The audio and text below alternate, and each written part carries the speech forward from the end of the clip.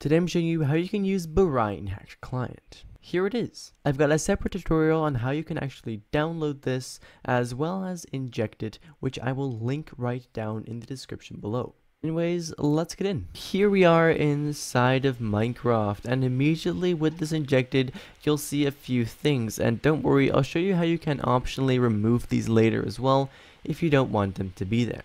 Anyways, first off, at the very top left, we have a small hack menu where you will later be able to see hacks you have enabled.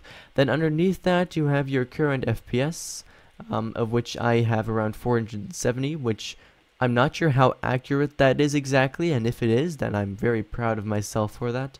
You have your clicks per second, left is left mouse button and right is right mouse button, and you also have your ping as well as the time passed in ticks in the world you are in, as well as the blocks per second that you are traveling, as you can see. Then in the bottom left, you'll be able to see all the keys you press, as well as your left mouse button and right mouse button. Anyways, to open up the hack menu, you want to press on the insert key. This is the key that says insert on it, or INS, or screen link is sometimes as well. Yeah, so if you don't have an insert key, it might be the screen link or print screen key. Just like that.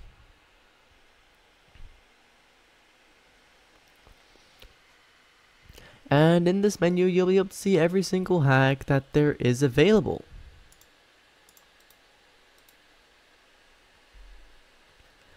By clicking on them, they will automatically be enabled. As you can see, I have now enabled Rainbow Sky. There you are. I can open this up and close it as well with the insert key. If it is this brighter white, that means it has been enabled. So as you can see right now, the HUD and the click GUI are actually enabled. So by disabling the click GUI, that is that screen, it'll disappear as you guys saw. And as you can see, if I disable the HUD, all that random stuff on my screen is going to go away.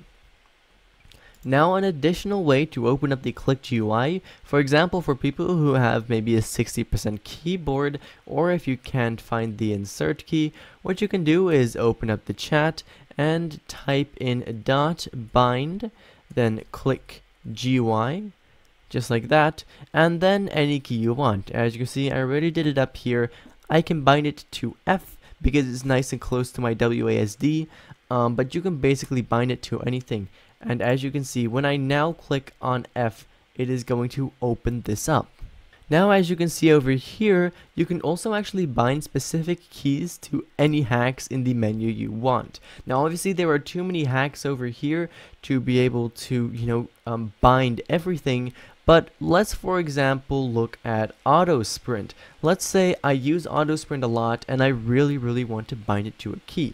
What I can do is use the same command as earlier. We do .bind and then the name of the hack, which in this case is auto sprint. There we go. It's not actually going to work if you type it incorrectly, so you do need to watch out for that. And then you can choose any key you want. As you can see, I already earlier here did G, so we can do G as well. And as you can see, the keybind of auto sprint is now G, so every time that I press on G, that is going to turn on. So as you can see now, every time I regularly walk, I am going to sprint. Now, as you can see behind me, Borion is in early phases of development, which means you may encounter some bugs from time to time. If you do, feel free to leave those in their official Discord server, which I will link in the description, as well as my Discord server. I wouldn't mind you joining that at all. Feel free to join my Discord. Link is in the description, as I said. As I was also saying, you can submit bug reports through their Discord and let them know if you encounter any specific issues. Anyways, there is actually also another command, and that is .unbind. So let's just head into the hack menu here and say we've bound auto sprint to the G key, right? Then what we can do is open up the chat and type .unbind and then auto sprint, there we go, G, and then auto sprint will now no longer be available with the G key, right?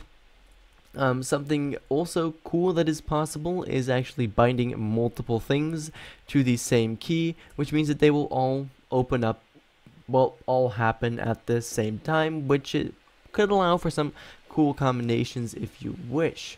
Now, you can also see that there are actually pluses on the side of all these hacks, and that is actually for a pretty good reason. As you can see, you can right click on these and change options. So let's take the nuker for example. What that does is, I can show you over here, basically this, and I can open this up in the click GUI, and I can, for example, increase the radius, decrease the radius, and turn off auto destroy as well, turn on vein miner. As you can see, yeah, basically that's how that works. And now, surprisingly enough, a lot more of these have actual options than you think. Anyways, that was basically that in terms of learning how Borion works. If you have any more further questions or stuff like that, then do feel free to leave those down in the comments below. For right now though, thank you ever so much for watching, and I hope to see you again in the next one. Bye bye.